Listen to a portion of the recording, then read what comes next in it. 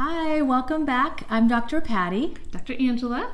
And today we're going to go over the basics of hormone testing. So a lot of our patients come see us wanting to look at their hormones. They just intuitively feel like something's going on with their hormones. Or a lot of times my patients will have come in and they've done blood work already with some hormone testing, but I often find that it's incomplete. And as naturopathic doctors, we like to really look at the whole picture and gather a full load of data and to really see what's going on. Yeah, because generally we're trying to figure out like what the underlying cause is, what's the underlying issue with the hormone imbalance. So more information is best at doing that investigative work. So there's different ways to test hormones. There's blood, there's saliva, there's urine. Your conventional doctor is trained to test components of your blood. So whether that be your cholesterol or your estrogen, most of the time they're going to work on your blood work. And I'm sure many of you have done blood work in the past. Certain hormones are better tested and it's more accurate to measure through different ways. And so your thyroid, for instance, I'm sure many of you out there have had your thyroid levels tested to some degree, and that's going to be always best through blood. But if you're measuring your estrogen or progesterone or sex hormones, the best is actually through your saliva. And you can also measure them through urine, through metabolites, and that's a test that we often do, and we've done a video on that before. And we'll link relevant videos. Yeah, absolutely. We've done a thyroid video as well, so we'll put that in the description box. So just know that there's different ways of measuring your hormones. And they're useful at different times. Definitely. And sometimes we want to co-measure. Definitely. And just the way that you would never measure your thyroid through your urine, like it just will not be an accurate measure. There's certain hormones through blood, it might be helpful, but it's not going to give you the full picture or the best picture. And so sometimes your primary care doctor may not have been trained in functional medicine or functional tests, and so they may have kind of an idea. I see this a lot. They may want to measure something through your blood, but it's maybe not the most accurate way to get the full picture. Yeah, like the adrenals would be a perfect situation, and we'll go into that. But we're basically going to rule out things like Addison's or Cushing's through a blood test, but we're not really going to get a functional read throughout the day. And that just means, by Dr. Angela saying Addison's and Cushing's, that it will measure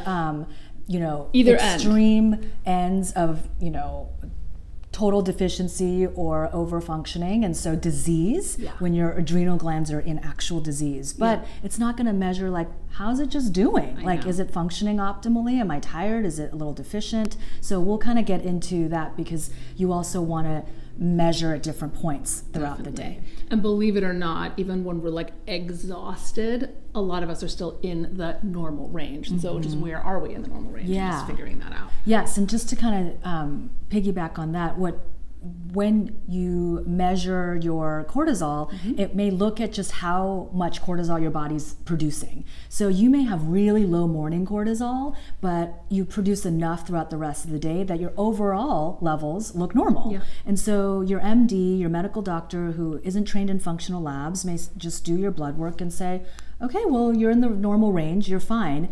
But a naturopathic doctor or a functional medicine doctor will do potentially, urine or saliva testing that really looks at, well, how is it in the morning? How is it after you wake up, in the afternoon, evening, and really looking at how are your adrenals and your stress hormones functioning throughout the day.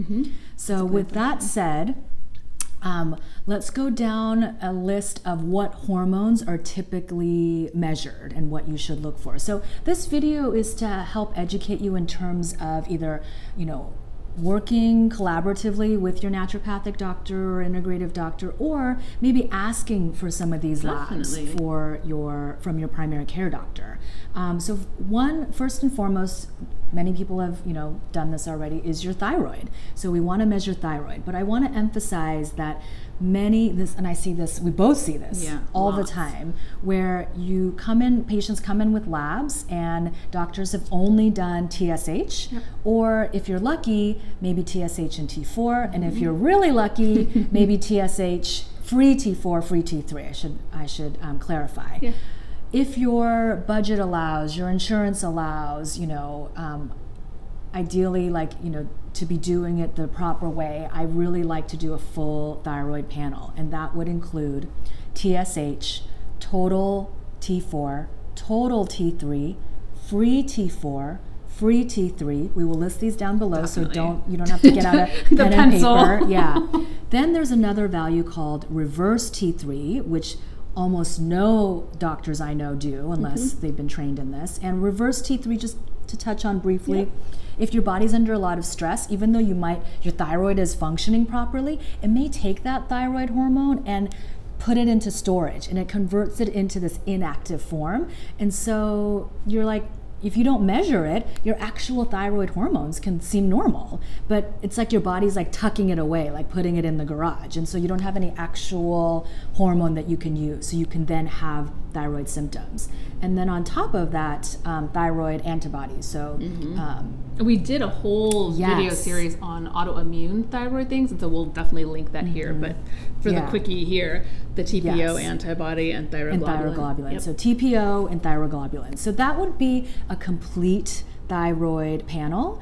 If your doctor or your insurance isn't willing to, allow you to do these tests, I would say the next modification would be TSH, free T4, free T3, reverse T3, and those antibodies. And the reason it's so important is so many of us have fatigue. And so really just trying to get to the underlying reason of fatigue. That will let you know, is thyroid playing a piece of that fatigue, or is it something else? And we can move on. Absolutely.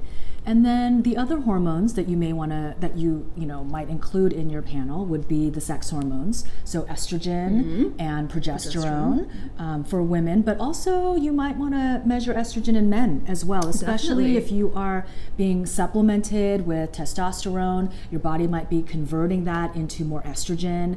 Sometimes if we gain weight, fat cells will push testosterone into estrogen in men, and so just making sure that that's not happening, because over time libido can shift and sexual function can shift if our estrogen levels get high if we're men. So estrogen and progesterone, and I usually run estradiol. So it won't say estrogen, so it'll, you want to ask for estradiol and progesterone. And it's really important to measure these hormones at specific points in your cycle, in your menstrual cycle. So we have a follicular phase where estrogen is more dominant, and we have the second half, luteal phase, where progesterone is more dominant. And both of us have seen patients, their doctors have ordered estrogen and progesterone, estradiol and progesterone, and just any old time during the cycle. And it's really important to know when, because the levels are very different depending on what portion of the cycle we're looking at. So you want to know if you're actually high or low, depending on when you're checking. So we both run more tests on day 21. So more the luteal cycle, portion of the cycle. The second half. And that's for women who are typically a 28-day cycle. And if you're not a 28-day cycle, finding out when you ovulate and doing the test 5 days after ovulation or 7 days before your predicted date of your bleed, your period. So those are a couple ways, but also sometimes we measure day 3, which is when estrogen is at its peak, to see what's going on with your estrogen. But both of us do generally run day 21, and that's quite typical. So make sure that if your doctor says, okay, sure, let's run your estrogen and progesterone, make sure you remind them, I need to do this on day 21, right? Or is there a certain day that you want me to do this test? We don't want to be just doing it any old time. So that's a really Unless you're no longer cycling, then it doesn't matter. But if you're cycling, we really want to know. And we will do, if you're interested, and please leave a comment below if that's something you want us to talk about, but we will do a separate video on either perimenopause and or menopause. And so yes, if you're no longer cycling, then obviously you don't have a day 21. So that's that you don't have to worry about that. And then as far as in addition to estrogen and progesterone, testosterone, total which is the other sex. So you want to do total testosterone, free testosterone, and this just means the total amount that's in your body versus like what's free floating in your blood in that moment, what's actually usable. So I've had patients who have high total, but they're doing okay because the body has bound up the excess amounts. Yep, sex hormone binding globulin. There's other chaperone proteins that will piggyback when the hormones get too high. They kind of hold their little hand, so, and kind of bind them. And so really what's free is what's most important. So make sure you get total and free testosterone if you're measuring that. And then for some people, you may want to measure something called DHT. And this is the form of testosterone that creates more androgenic symptoms. For my female patients, we've seen hair growth on the face or hair loss on the head, acne, things like that, loss of muscle mass, but also for men, when do you measure DHT in Definitely men? if there's balding issues going on, like more body hair and we're losing head hair, that's one of the times that we would measure. If there's sexual function issues going on, just wanting to see, is testosterone moving to a different form? And maybe to make sure their prostate is okay too. So DHT would be, so total, free, and possibly DHT would be. And then there's something called DHEA -S. So that would be the, it's one of the, what we call one of the mother or father hormones. It kind of goes cholesterol and then breaks down. And so DHEA is at the top of that chain. So this is one that's measured, that we often measure through the Dutch test, but it is a measurable amount in your blood panel as well. So if I'm running a blood, I will just kind of mark it off too if I'm running a hormone panel there. And I also will throw in Pregnenolone many times too, just because thinking upstream again and adrenal function. And so looking at that as well. And we'll put these in the description and box. the thing to remember here when we say like, oh, we do it on Dutch, meaning urine and or saliva, and we do it on blood, just remember that this means on blood, it's measuring what's floating around in that moment in your blood. When that needle goes in your arm, when you're getting your blood drawn, what's happening? That's a snapshot. It doesn't measure the storage and what's really functioning in your tissues and your organs. And so when it's part of the story, it's not unimportant, but it's not the total picture. And right. So it just gives us like, it's not the complete picture. And so for me, I feel like it doesn't really look into what is actually available and functioning. And when I do saliva and urine, we get a more complete picture of the metabolites and what's actually in our organs, in our tissues, what could potentially be available, as opposed to just what's like running around right now and able for use. Yeah, and the reason this is important, I mean, sometimes, typically when you're going into your doctor, not always, but often there's something going on and we're trying to get to the bottom of what's going on. And so if there are a lot of hormone imbalance symptoms, but like the blood looks great, it can make it harder to figure out, all right, where is the problem? And so just having kind of like a closer look, another way of cross-checking things is helpful. Sometimes they say very similar things, sometimes they say very different things. So it's nice during the same window of time to be able to compare blood and urine and or saliva, however. Because it may go a little bit deeper into your body's function. But again, like some, you really can't measure through urine, or you can't measure very well through blood.